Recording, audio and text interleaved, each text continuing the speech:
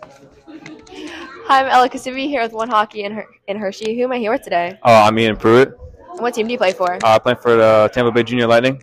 All right. So, how's your team doing this tournament? Not very good, but we could do better. I mean, Yeah. it's a tough it's a different climate. You know, it's a lot colder up here than it is down there. Yeah. So something to get used to. Yeah. And what are your expectations for the rest of the tournament? To win. Yeah, to win. That's all you ask for, really. Oh yeah, that's all we want.